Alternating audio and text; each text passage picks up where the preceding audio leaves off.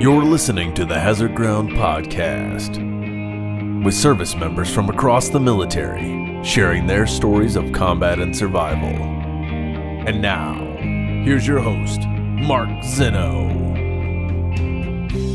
Welcome into the Hazard Ground Podcast. Thank you guys always for being with us. As usual, our reminders to follow us on all social media sites. We are on Facebook as Hazard Ground Podcast, also the same on Instagram, as well on Twitter at Hazard Ground. And if you guys would be so kind, please get on iTunes, leave us a rating and a review. We appreciate it so much that you guys are listeners. Just let us know what you think. And of course, if you ever have any suggestions for the Hazard Ground going forward, we'd love to hear those as well.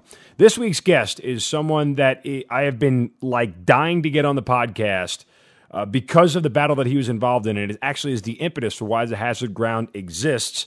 And it's the Battle of Taku Gar that took place during Operation Anaconda in Afghanistan in early 2002. He is a former Army captain. His name is Nate Self, and he joins us on the Hazard Ground. Nate, welcome. Thank you so much for being here. Thanks, Mark. My pleasure, man.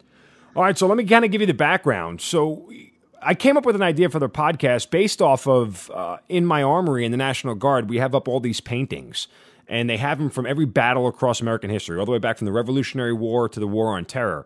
And I would walk into my office every day, and on the wall there was a picture of the Battle of Taku Gar, and it's like a painting, just a rough sketch or whatever. And underneath it had a little write-up. And it had a write-up on the battle, and it talked about what went on and the back and forth and everything. And this was the time when the movie American Sniper came out, and I'm like, okay, everybody knows the movie and knows the story, and I'm like, there are so many other stories out there that people don't know, and I keep reading this little blurb on Taku Gar, and I'm like, why does no one know about this? This should be a movie.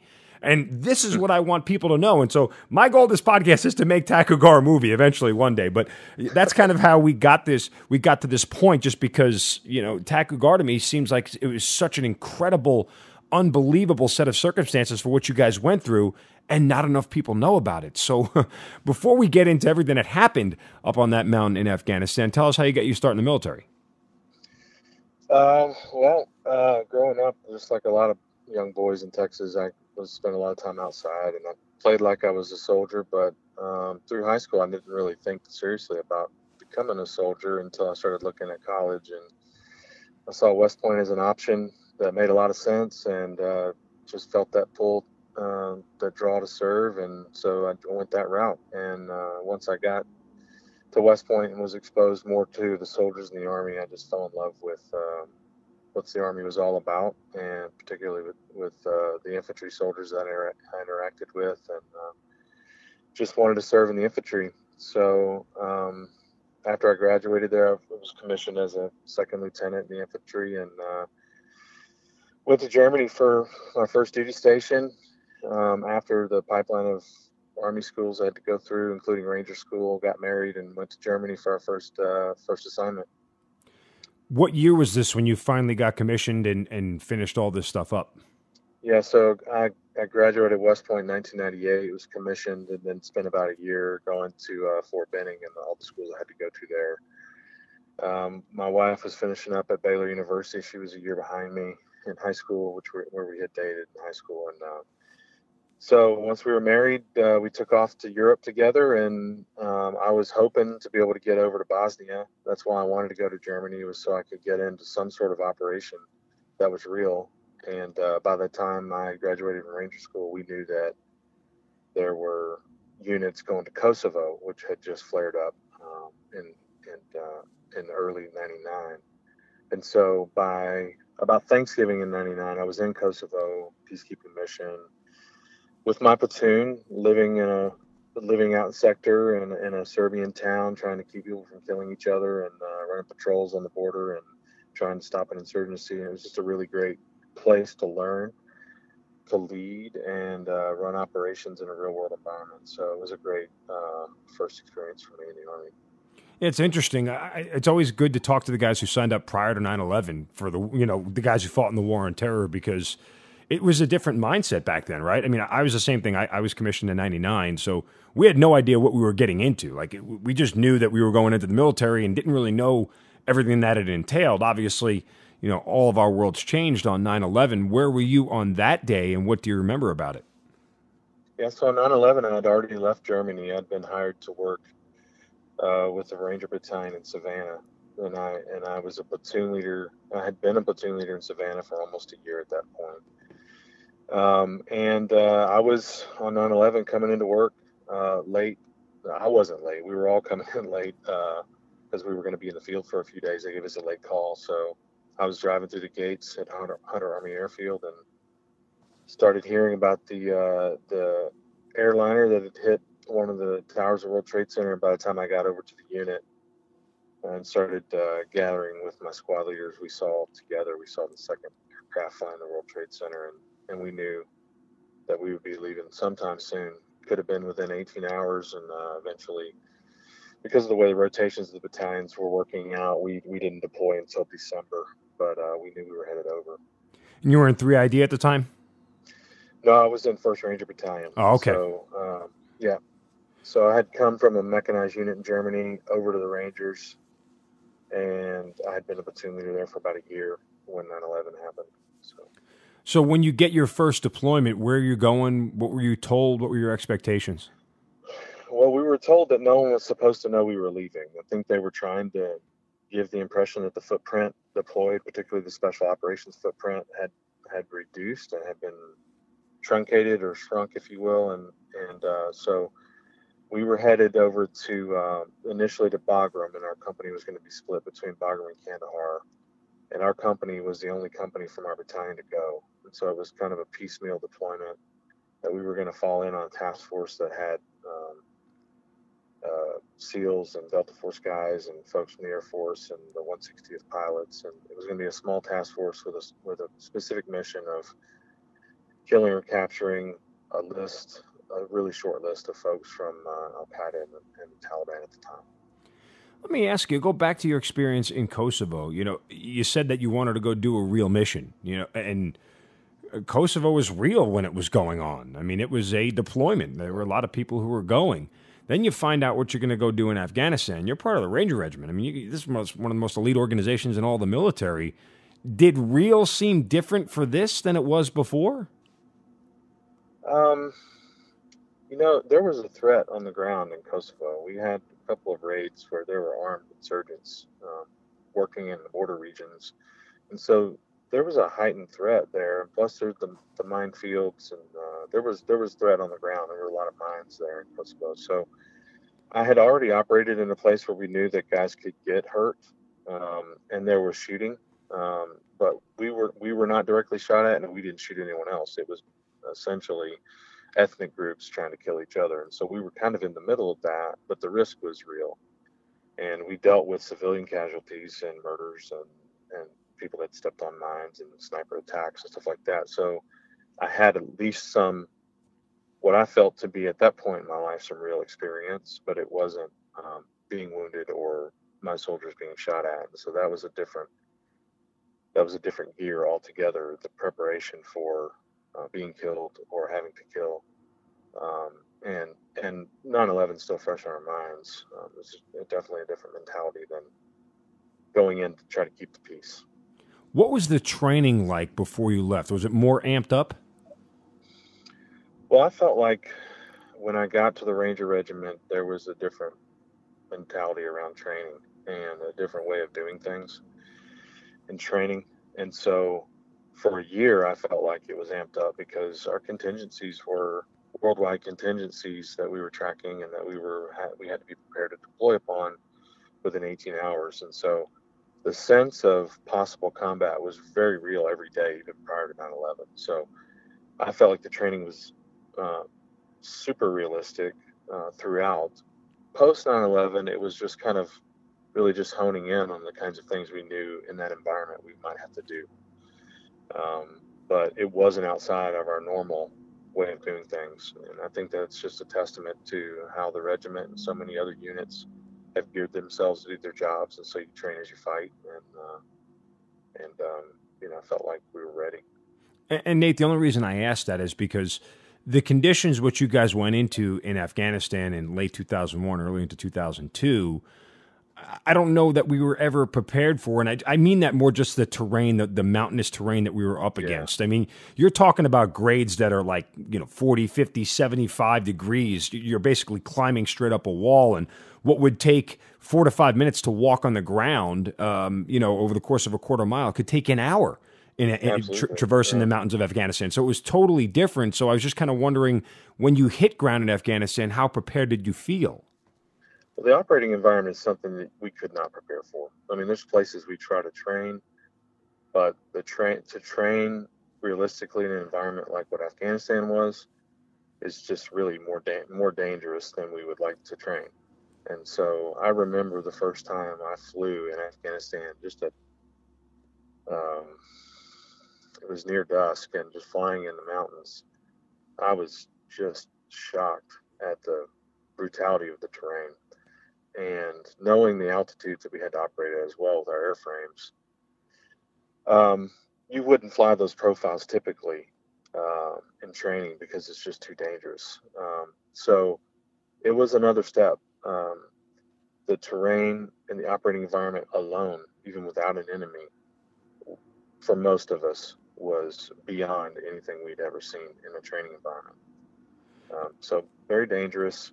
And then you added a lethal enemy that not only was battle hardened through decades of war, but also knew the terrain very well. It made it much more difficult. Let's get into Taku Gar as part of Operation Anaconda. And what happened to you was well chronicled, not only in your book, Two Wars, but it was a book on Roberts Ridge. Neil Roberts was the first SEAL that was the guy who, I'll let you tell the story, but the guy you were going to get, the first Navy SEAL who was killed in battle. And so this has been chronicled time and time again. But leading up to the day of the events, talk me through what like a typical day was for you in Afghanistan at that point.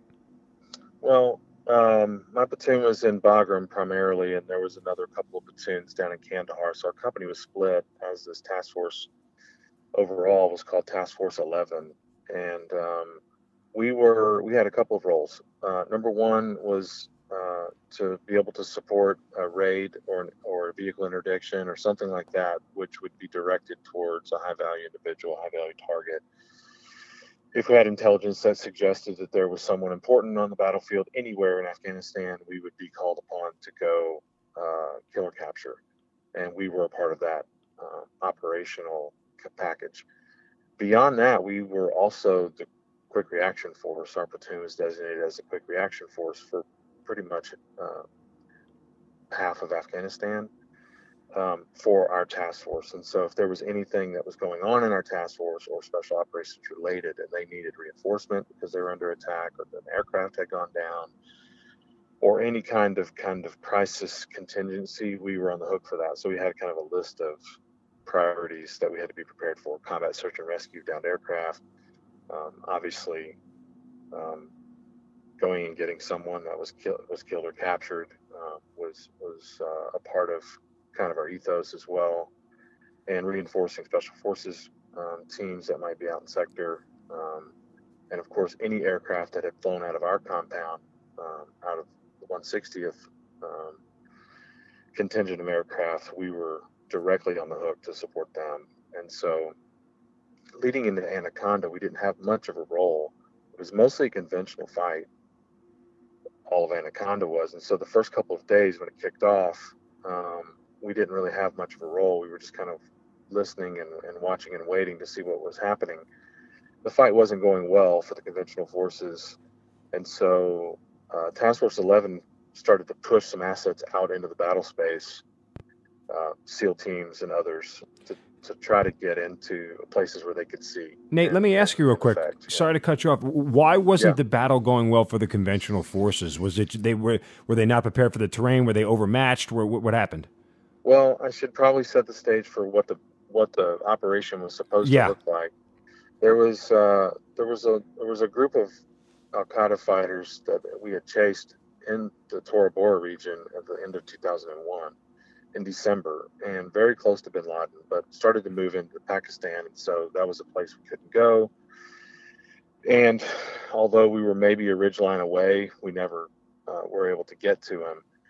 that group of fighters kind of migrated down the border region with Pakistan to an area which had been a stronghold against the Soviets in the 80s.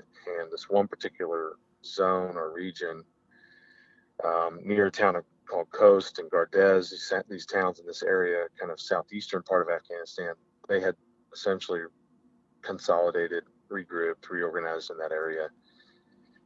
About 100, we thought, about 1,000 fighters, we thought, were in that area, and they had essentially started to operate, maybe looking for a fight, not sure, because they knew what our assets were and that we could hit large masses of troops, which is why they didn't normally mass. But a group of troops that big, it was almost as if they were looking for a fight. And so they were in this area called the Shahi Kot Valley, which is a valley ringed on three sides by mountains, north, south, and east. And the valley floor is about 8,000 feet, and the mountains rise to 10, 12, 13, 14,000 feet going eastward towards Pakistan. And so they were in the valley floor, kind of living and operating around some of the villages down there. And when our intelligence assets noticed this kind of concentration of enemy troops, it was a target too big to pass up. And so conventional forces put a plan together to go in there and block all of the escape routes back to the east, south, and north into the mountains to keep them from getting into the mountains, to keep them in the open. They would land helicopters at kind of the escape routes where they would be able to enter into the mountains and block their escape and just kind of trap them in the valley. And then there would be this main effort that would sweep through the valley very methodically, and it included friendly Afghan force. They were supposed to sweep through the valley and kind of clear the valley, kill or capture, gather intelligence. The problem was when Anaconda kicked off, the enemy wasn't really in the valley anymore. They had already moved into the mountains, ringing the valley, and they were ready for our operation coming in. So when the helicopters landed at the base of the mountains and tried to plug up the escape routes to the mountains, what they found was that they were being shot at from higher ground, and they were pinned down, and this went on for a few days. It did not go as planned, essentially because the enemy wasn't doing what we thought they were going to do. And let me give some background here as well on the whole thing. As you talked about in the Tora Bora Mountains in 2001, when they were on the hunt for bin Laden, they actually had, according to several sources, one that I've read in a book by Dalton Fury called Kill Bin Laden, they knew his location. And you mentioned that the Afghan fighters who were fighting alongside of the U.S., part of that political strategy was that if they were to catch bin Laden, they wanted the Afghans to do it. People in Washington, D.C. wanted the Afghans to be able to say they caught him, and we were in support of it because we didn't want it to be this all-out American force. And you talk about all those escape routes. A lot of people have asserted that's why bin Laden survived, because he was able to escape through those routes into Pakistan. And as you mentioned, this mountain range kind of was the one thing slowing his escape into Pakistan. And a lot of that was where part of the reason why we went into the mountains in Anaconda, not only for that force, but also they had a pretty good read on where bin Laden was and felt like he was there and felt like they were close to capturing him. But as you've clearly stated, a lot of this, they were unprepared for how quickly these forces could rally and move and so on and so forth. So with all that, when do you guys get into the picture? Yeah, so since Anaconda wasn't going so well the first couple of days, there was a push to put some surveillance teams from our task force into the high ground so we could get a handle on the battle space. And if there was someone important in this concentration of enemy troops,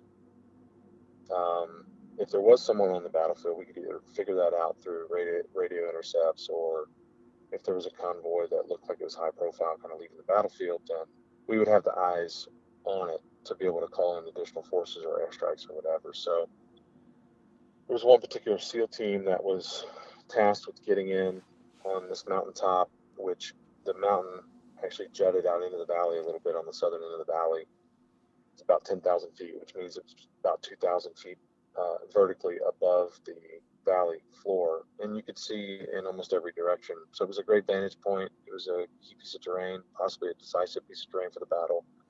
We wanted eyes on there, and we wanted to be able to control air support in and out of the valley from there. So the SEAL team had a pretty big mission. A team of 6 or 7 guys, and they needed to get on that mountain, and they wanted to get in there before the sun came up on the morning of March 4th. Anaconda kicked off, I think, on the 28th of February. And so on the 3rd of March, overnight on the 3rd of March, the SEAL team was supposed to land offset from the mountain and move in under the cover of darkness, get to the mountaintop before the sun comes up, dig in, hide, and then be able to control air support in the valley and kind of observe and report. And just as things happen on the battlefield, and with the equipment that we operate, things break, and seems as if you never have enough of everything you need. And so they had trouble kind of getting the aircraft they needed to get in there on time. So they were losing time throughout the night for various reasons, and thought about moving to the next night, but losing a day wouldn't have helped anyone else in the ground any more than just trying to get in there. So they looked at the mountaintop and looked at it on surveillance that we had on the mountaintop and said, we think we can get in there tonight, but we have to land directly on it. So the SEAL team went in on one Chinook helicopter, land on top of the mountain, and as soon as they landed, they recognized they were landing into an enemy position. The mountain was already occupied, so they came under fire, and pilots immediately began to evade and took off from the mountain. As they were being shot up, the helicopter was shot up pretty bad as they were flying off. And you have a SEAL team that's trying to exit the aircraft as the aircraft's taking back off again. And the lead man off the aircraft was a man named Neil Roberts. And he fell out of the helicopter. And as his helicopter's flying away, he's left alone in an enemy position, which is now awakened, if you will, and shooting. Unreal. Just the picture that you've drawn really, I mean, I couldn't even imagine the scope of the operation, let alone feeling what Neil Roberts felt when he basically falls out of a helicopter, 10, 20 feet to the ground, and the thing takes off and he's there and there's already people shooting at him. And immediately, for those listening who aren't military, priority number one, you got to go get him. Dead or alive, you have to go get him. If he can survive, we have to go help him. But if not, regardless, we have to go back and get Neil Roberts. So that's kind of where you guys come in, correct? Yeah, kind of. So you're right. Our ethos, our creed, everything we say is essentially that we don't leave people behind. Dead or alive, we're coming back to get you. And that's what we believe, and that's what we live out. And it's happened time and time again. And it's a virtuous way to live, that we're willing to sacrifice ourselves for other people, lay down our lives, risk ourselves. I mean, that's why we're soldiers anyway. So his team doesn't fully recognize that they've left someone behind. The pilot is frantically trying to get the aircraft on the ground safely, which means he's coming off a 10,000-foot mountain. He can't really control the aircraft. It's dropping 2,000 feet down to the valley floor, and he's trying not to crash it where everyone would be killed. So there were people on board the aircraft that were just trying to keep it in the air and getting on the ground safely, but there were also people on the aircraft that already knew they were missing one. By the time they hit the valley floor, they essentially crashed in the valley, but no one else was seriously wounded or injured, and they started essentially to cross-level the information. They knew they had left someone behind, so the team leader said, he's up there, pointing at the mountain, said, drop all the gear that you don't need, and we're going back up there. On foot? Yeah, so they feel like they can get back to him. They have this urgent need to get back up there. Obviously, a team member left behind. They're about 1,200 meters straight line distance from the mountaintop, and now they're 2,000 feet down. Oh, my God. So this isn't happening anytime soon. They start to recognize that. Meanwhile, I'm in Bagram. It's more than an hour time of flight away, and I hear that an aircraft has gone down. And I knew the aircraft had taken off, essentially originated from our compound. So back to my contingencies as a reaction force, we knew that we would have to go secure that aircraft. So I get my guys together, tell them we have a mission. They start gathering their gear. By the time I come back from the guys to the operations center, they start talking about there's someone missing. And we need to be prepared as the quick reaction force to either secure the downed aircraft and its crew, or find this missing person. And they can't decide which mission is ours, or both. And so the SEALs realize they can't make it back up to the mountaintop quick enough. Another aircraft comes in and lands next to them. Another Chinook picks them up, takes them back to the mountaintop. They land up there a second time. They come off the aircraft right into a gun battle looking for Neil Roberts. It's still dark. They can't necessarily find him. They charge into the enemy positions, which are in an area probably smaller than a basketball court, on top of a peak. And there's bunkers and fighting positions and trenches already dug up there. Enemy is dug in. So they move right into the enemy positions, begin fighting. This gun battle is at very close range. They're exchanging grenades. I'm in Bagram loading aircraft with 2 Chinooks and about 20 Rangers. We take off and start flying to these guys, not having a clear mission. Don't know exactly what's been going on there. We just know there's downed aircraft, there's possibly someone missing. We didn't know everything that happened to the SEAL team to this point, or exactly where they are. We had fixated on the downed aircraft location. We thought that's where we were going. And so we're flying along and over the radio developing the situation. We hear a SEAL team that's in contact. They're asking for QRF, which is us. They're calling in close air support. They take a heavy blow from a machine gun burst and a grenade, and they lose another man, and another one gets wounded pretty severely in his leg. And the SEAL team leader makes the assessment that he can't hold this position any longer. So he orders his team off the mountaintop, off the ridge, down a bit to get out of the direct gunfire, maybe to consolidate and reattack. And they're shot at as they're getting off, and one of the team doesn't make it off. An Air Force combat controller named John Chapman. So he's up there, alive or dead, not real sure, probably at least wounded, fighting, or unconscious or something. He's left up there. So Neil Roberts was never located. John Chapman's up there now. The SEAL team is moving off the mountaintop and calling for QRF, and then calling in close air support to cover their withdrawal, bombs and gun runs and stuff. So we're coming in. We're getting close to sunup. We know that so we've been in Afghanistan a couple of months already and haven't been in contact with the enemy. We've had a lot of false starts and missions that get called off at the last second, and never really saw the enemy face to face. But we know that there's downed aircraft that's actually there, and there's missing Americans actually somewhere, and so this mission is happening. We didn't have great information, but we knew there were people on the ground that needed us. So we started to find out where we were supposed to land, because we knew it wasn't where the downed aircraft was. We were past a few different good locations. We were fairly confused as to which one was the right one. We finally were given a final one, which was actually the same place the other 2 aircraft had landed.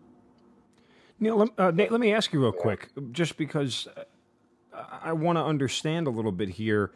You know, everything we do in the military is planned. And even if it doesn't go according to plan, we have a plan. So when you're hearing all this misinformation and you are not sure what you're going to encounter, what are you thinking and what are you telling your men at this point in time as far as, guys, when we land, this is what we do? How do you even know? Yeah, well, so it's a combination of how you've trained, the kinds of scenarios you've trained for, and you build from that. And so we have specific drills, whether they're standard battle drills with making contact with the enemy or reacting to an ambush and things like that people just know.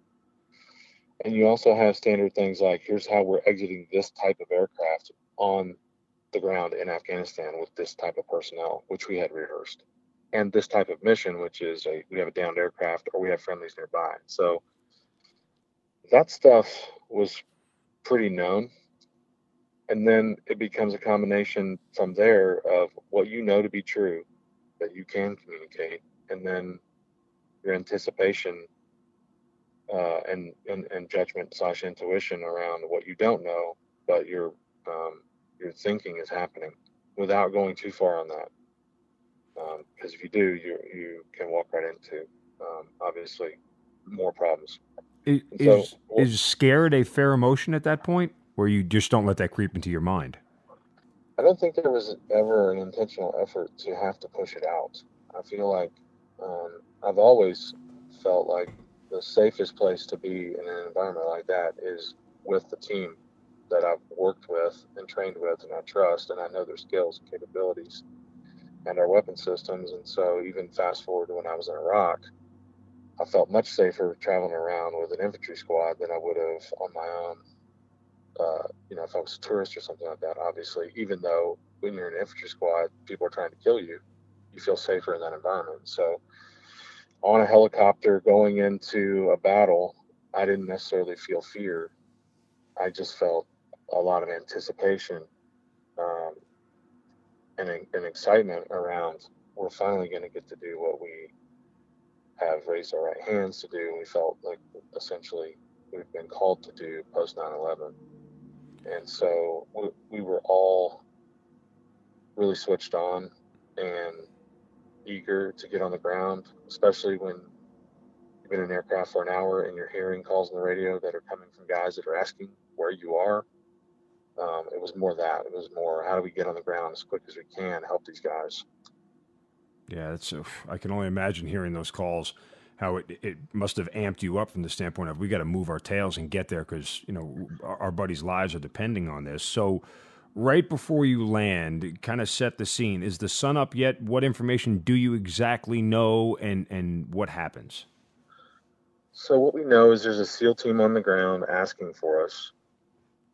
What's ironic about it is there's no more talk about downed aircraft. There's actually no more talk about a missing guy. There's just talk about a SEAL team on the ground asking where the QRF is.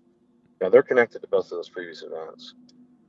I don't know this. I just know there's a SEAL team near where we're going, and they're in contact. And I think that they're looking for this guy, possibly, but I don't know if they're even close to him. And so what I'm telling my guys in the aircraft is we're going to land. We're going to exit the aircraft, what we always do. The landing zone is likely hot, meaning there's enemy nearby. We could be getting shot at, but there's also friendlies nearby. So you really have to watch your fires, which is tough. Yeah.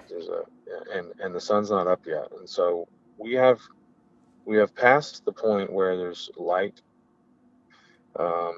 beginning to kind of fill the morning. So we're past that twilight point, but we're not at sunup yet. And so we're transitioning off of our night vision.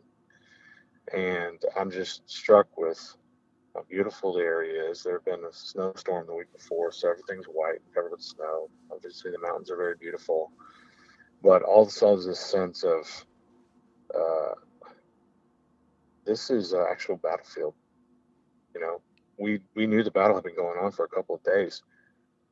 And if you visited a battlefield even 100 years or 200 years past a battle, you still have that sense of this is where it went down. Yep. But when it's active, it's been active for a couple of days, and you're kind of thinking, well, I'm never going to go there. These guys are fighting the war, and we're not. When you're walking into that, it's just a strange and very heavy sense of humility that we are going to be a part of this. So the weight of that hit me about a couple of minutes before we got on the ground. Along with that weight, does your mortality come into play at all, or you didn't have those thoughts? I didn't. I just I don't know. And I had it after that, like I said, in Iraq. But in Afghanistan, I didn't feel that at all. Because that's a real tough thing. And we talk about it a lot on the podcast, when you have to come to grips with your own mortality, that like, hey, these may be my last moments on this earth. Whatever is going to go down, I might not get out of here. And for us as soldiers, I think that, and I've always said this, in all the missions I did in Iraq and everything, there were mornings I would wake up, I just have a sinking feeling like something bad was going to happen, and I couldn't escape it. And all I ever did before we got in the vehicles and rolled out was I just kind of found a quiet place to say a quick prayer. And all I ever asked was that I did what I was trained. I took care of my men, took care of the mission, and whatever else happened was in God's hands. I took a deep breath and let it go and never thought about it again until after I got back. I mean, that's really all you can do. Yeah, and I'll say our experience in Afghanistan up to that point had been not only one of trying to fight a war and bring certain people to justice, but it was also for our unit a point in time where we grew very close. A lot of that was around interactions with the chaplain and Bible studies together. And so guys had spent a lot of time kind of processing that daily. And I think that they had mostly reached a point, I know I had reached a point where we were not concerned with the outcome. Each of us were not concerned about our outcome there. We were there to do a job. And it was still such a fresh time in the war that I'm not sure that we had been exposed to casualties to the extent that we knew that it could happen to us. Right. And I think that's why it was such a real shock in the opening moments of our time on the ground on Takur Ghar, when you actually realize that guys that were with you in those Bible studies and guys that were just breathing next to you, who still seem like they're next to you alive, that they're not. And impossible to process. Absolutely. Impossible to process. I can't, thankfully for me, I didn't go through that with somebody that close while I was in combat, but I certainly can empathize because I know people who have. All right, so you have these kind of feelings that you're at this beautiful mountaintop, but the beauty is going to be taken away momentarily. When does that all begin? Yeah, so we're coming in. We have the best information we think we're going to get.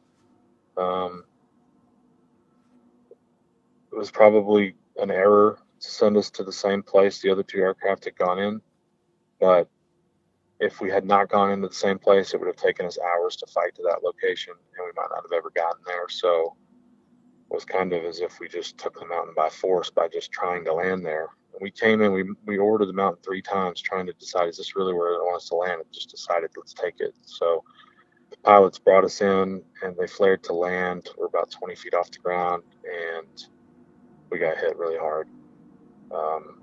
They were waiting on us. They knew we were coming. If they didn't know we were coming back to get those guys, then we signaled that with 3 orbits of the mountain.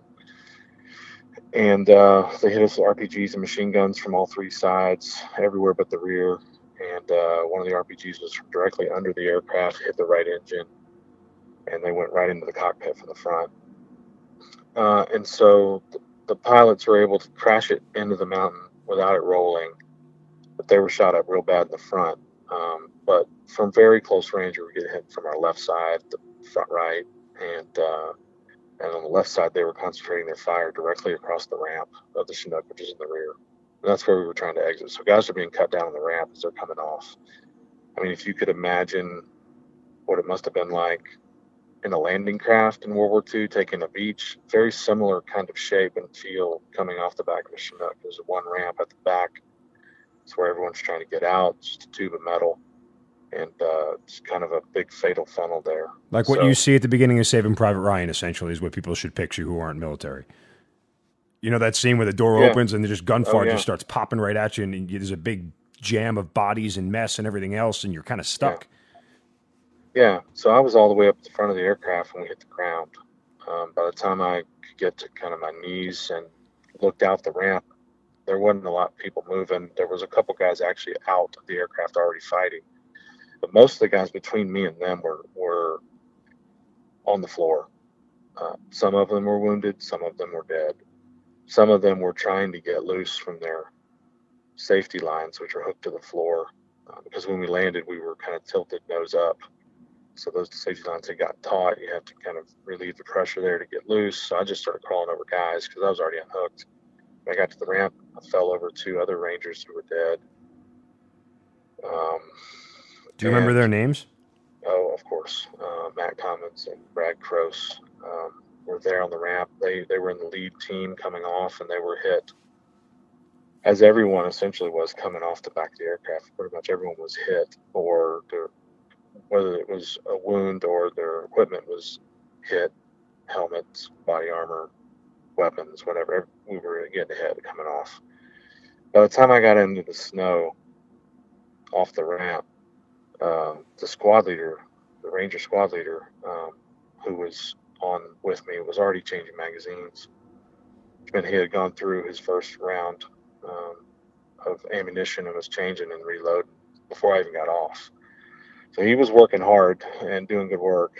And I remember some cracks over my head pushed me to the right side of the aircraft, and I ran into some other enemy, and we just started fighting. I felt for a brief moment as if maybe we were in the wrong place, because why would someone bring you in there? I didn't see any sign of friendlies, so I just thought maybe we were tricked into coming to the wrong place, or I didn't really know exactly why we had landed there, because nothing matched up. You just getting shot at. So within the first couple of minutes, I look around and there's just literally a handful of guys outside the aircraft fighting. Out of 21 on board our aircraft, there's a handful. And so the training takes over. There's really not a lot of thought required. You're reacting to the enemy, you're trying to locate him, you're trying to get their heads down, you're trying to move on them. And thankfully, we're in a unit that used to shoot a lot. And the guys were really good at it. And we moved very well as a small unit. And we started to kind of push the enemy back and establish a little bit of perimeter around our aircraft. Nate, it's got to be tough at this point in time. I'm just envisioning this because you're dealing with multiple challenges. Like, not only do you have guys who are hit and wounded and guys who are killed already, but you're in this huge aircraft that's now broken and is the easiest thing to spot on the mountain from wherever you are. And the enemy knows that there are Americans there. Like, they know that's where to swarm to. And you're taking fire from three sides already. Even if you push them back, to get your bearings about you as to what to do next must have been incredibly difficult. Yeah, I don't mind saying I was pretty confused in the first few minutes. I was trying to figure out what direction was what, get my map out, try to figure out exactly where we are, where the other friendlies might be in relation to this, where that aircraft that went down, where that is, why in the world. It seems like there's enemy all around us and no friendlies. I did not get on my radio to contact anyone outside of our unit immediately because we were essentially too busy scanning our sectors and trying to keep everyone alive. But there's also a second aircraft in my flight, which is, I don't know where it is. There's another 10 Rangers on board. And what happened was right before we got in the last couple of minutes of flight, we lost contact with them on the radio and visually. And they couldn't reestablish contact with us, so they flew to a friendly location about 10 minutes away and landed and tried to raise us on the radio, and then they found out we were shot down. So we were kind of alone for a while. One of my Air Force guys who's really good with calling in close air support got on the radio, and that was the only radio we were using, was finding out what was nearby overhead as far as fast movers go, jets that could give us some support. And so we got a pair of F-15s on station with us and started spending their the bullets, no bombs, but making gun runs to our front. But Nate, how did you know where you were? Like, when you call those in, you have to give them a coordinate, right? I mean, did you just have his GPS that gave it to him, or you? Yeah, we all carried little Garmin's, and okay, and we had maps. I mean, if your area of operations is all of Afghanistan, you have to be ready to grab maps on the way out. That was part of our drill. So I had the map pulled and in my pocket, folded, and ready to go, and some imagery of what was around me. And the intelligence guys did a good job of making sure we had what we needed. And so it was just basic map reading stuff, and gotcha. Okay, a couple of GPSs to make sure we're in the right place. And then that's the drill for those guys that call in close air support. Obviously, they have to know where they are, or they'll take a risk dropping on themselves. And especially when we're talking about 75 meters to our front, you got to be very precise about where you are. I mean, did those airstrikes save your life? I don't have any doubt that they did. Not just those. I mean, this was hours and hours of handing off to another crew. F-15s, F-16s, another pair of F-15s, another pair of F-16s, F-18s, French Mirages, all day long, almost nonstop. And they were flawless. They were unbelievable. And we were asking them to do things that they typically would not do. We have other airframes that can support troops in contact with direct fire. But these guys were asked to do it. They took the risk, and they were perfect. And so whenever I get to interact with anyone from the Air Force, particularly veterans, I tell them, if I sign a book over to one, I say, I love the Air Force. You saved my life. Amazing. So, great. So how long does it take that other chopper of the 10 Rangers who were part of the QRF to get to you? It was quite a while. We were on the ground alone for a while. When they did land, they weren't with us. They landed at the base of the mountain and started to climb to us. And so they're climbing through some heavy snow drifts. They've got a lot of equipment. They start dropping equipment, leaving it on the battlefield just so they can get to us quicker. And they thought when they landed, they thought they were 45 minutes away from us. And then 45 minutes later, we asked them, "Where are you?" And it's clear that they're at least another 45 minutes away. And that happened probably 3 times. And I think they got to us by 10:30. So we hit the ground at 6:15, 6:12 in the morning, local. And they didn't get to us till 10:30 or so. So we were on the ground for a little over 4 hours by ourselves with about 5 guys that could actually move, and then a couple of others that could pull triggers, but they couldn't really move. How are you dealing with the wounded at this point as far as trying to keep them alive? And I mean, that's one of all of our tasks. If we have a wounded comrade, we got to usually let them sit there and bleed. So what's that status like? Yeah, that's a really tough thing to manage. It's, first of all, not something you can simulate in training. We're not going to wound our own guys just so we can do a good job of patching them back up. Yeah, right. But we try to take it as realistically as we can in training.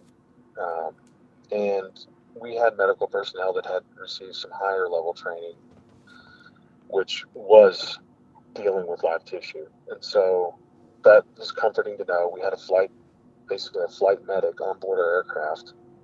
I had several advanced EMTs that were in the Ranger unit that were on board the aircraft with me. So we had some advanced medical care available, not advanced medical care, advanced medical skills in our personnel available. Plus we had 2 Air Force pararescue jumpers who were very good medical guys. Unfortunately, 2 of those guys a little bit into the fight were shot pretty badly. So we lost a couple of our medical guys, and now we have more casualties to treat with fewer people. But the psychological effect of casualties in your midst when you're trying to fight is pretty profound. And it's very difficult mentally to focus on the task that you need to be doing, because you feel a bit cold in trying to focus away from people that you love when they're in pain. And I would say that fundamentally, as a leader of soldiers, is one of the foundational challenges that you have, no matter where you're in training or in combat, is balancing the love for each other with upholding standards that you must uphold and doing what you need to do, even though your heart is telling you to do something else. Yeah, I mean, it's also keeping yourself alive too. I mean, that's like third on the priority list. It's take care of your buddy first, take care of the mission second. Oh, by the way, don't get wounded or killed in the process. Yeah, we had fortunately trained pretty explicitly that, especially if you're in a building or something like that, the best thing you can do for a casualty is to take care of the enemy. And so that translates to other types of battlefields too. And we knew, that's what I mean. We had to kind of focus on, we got to take care of the enemy in order to take care of our wounded. And if we're not taking care of the enemy, we just have more wounded, and eventually no one makes it out of here. Right. But there were some cries early on from wounded and from guys treating wounded to, hey, when are we going to get these guys out of here? And you feel that sense of urgency because you think you know how badly they're wounded, but you don't really know, especially if the wounds are deep, how bad it is. And so our guys are trying to make assessments and recommendations about how much time we have, but you don't know if you have less time than that or you have more time than that. And you also don't want to do something tactically unsound, which could compromise everything. And so you have pressure of balancing the two, emotionally on one hand, but even mentally, trying to make good decisions was one of the things I felt. And the risk reward of dropping bombs around you to keep the enemy away when you know those bombs could wound your own guys is also, one of those dilemmas you face in close contact like that. You've been listening to the Hazard Ground Podcast. Tune in next week for part 2 of this episode. If you have an interesting story to tell and you'd like to be on the show, send us an email at hazardgroundpodcast@gmail.com. And if you like the show, don't forget to subscribe, rate, and review on iTunes. Thanks for listening. We'll see you next time.